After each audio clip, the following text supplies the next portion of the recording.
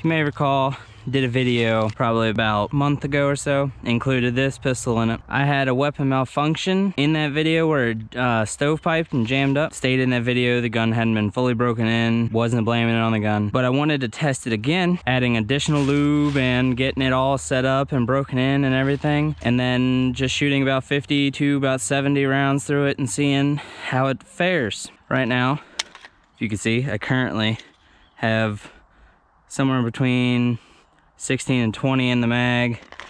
I've got a 50 pack of the 5.7 by 28 millimeter Federal American Eagle 40 grains, and I'm gonna go probably through the whole pack, but this is not for accuracy. This isn't for anything except for just straight up, will the gun have any malfunctions? Yeah, around about 70 rounds. So let's give her a try.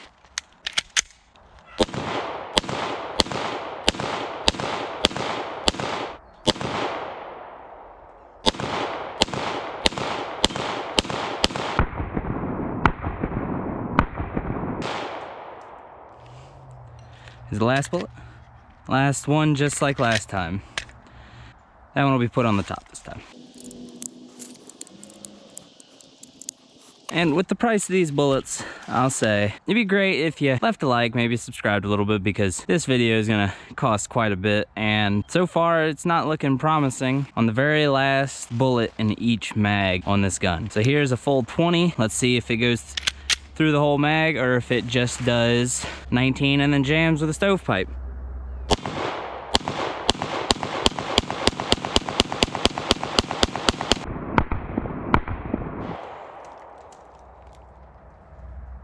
Lovely. And damage to the rounds or anything like that, just catches on the very last one. Don't even inject. Yeah. One more mag.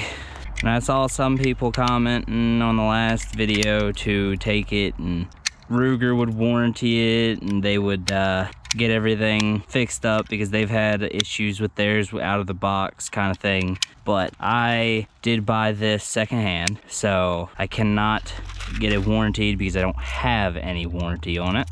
So there's no point in even trying with that. I've heard from the people that commented on the last video, they did seem rather adamant that Ruger was good about warranting it and having a very good experience with all of that, but never warranted a gun except for the Bear Creek that I tried to warranty that wouldn't warranty for me because didn't have a receipt. But that's a whole nother video that's already on my channel. If you want to see it, go check it out. Probably a couple months ago on that one. All right, one more. Actually, better idea. Instead of doing 20.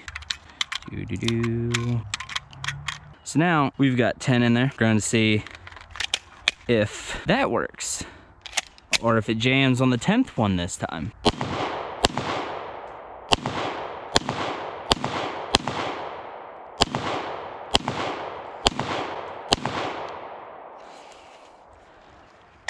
Didn't jam on the 10th one that time. Let's try the last 10.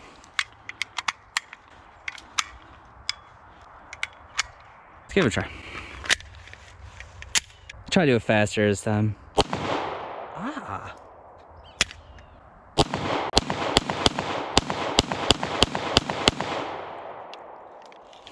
Just fine on that one. Barrel's getting warm. Okay, last try.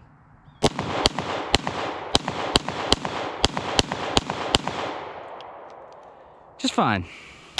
So, you saw, put probably about 6 mags through this thing, 20 rounds apiece total in the life of the gun now. So, 120 rounds around about. Yeah, that should be about, no, it should be about 100 total life right now. Other than jamming on the very last shot on a full mag of mag dumping it, seems to be working fine. Again, I love the gun.